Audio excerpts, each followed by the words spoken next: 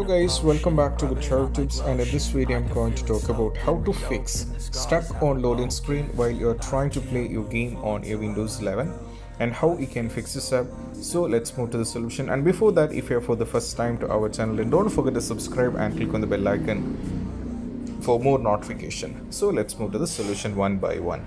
Is the virtual RAM. That is what you have to do. So to do this, you just have to move over here on the search, and you have to search for View Advanced System Settings. You have to open this. From here, you just have to click on Settings. Now from here, over here, you just have to change this to Custom and move to Advanced. From here, you have to click on Change. And now as you can see, there is a default value which is given for the initial size, as you can see. Now you have to change this to 4096 for the initial value. In the same way, for the maximum size also, you have to change this to 4096. Once it is done, you just have to go for OK, and you have to try, and you have to check whether you're done with the issue or not.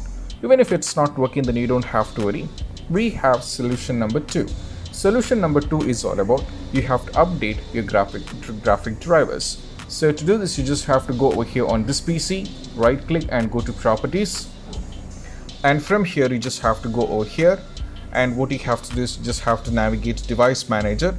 Now click on Device Manager. Now from here, what you have to do is, as you can see, you have to go over here on network adapters. Sorry, you have to go to display adapters. And as you can see, my graphics card is AMD Radeon RX 5700. So I just have to right click and go for update driver. Then I just have to go for search automatically for drivers. And if the drivers are up to date, you will be getting a message like this. And if it's not up to date, you'll be getting a message like you have to update the driver. That is what you have to do. Once it is done, you just have to try to play the game, and most probably the issue has to be fixed. Even if it's not working, then we have solution number 3 and 4 as well as. So let's move to the solution number 3. Solution number 3 is all about you have to go over here. The solution number 3 is you have to close background task. If anything is running in the background which is draining out your performance, you'll be having the trouble on the loading screen. So you just have to go over here and right click and go to Task Manager. Right now, as you can see guys, now the Adobe Premiere Pro is running in my background because I am editing the videos, so that's why. So if it is not needed, you just have to right click over here and go for End Task. Then you just have to see, and most probably in the same way, simultaneously you have to end the task which is not necessary.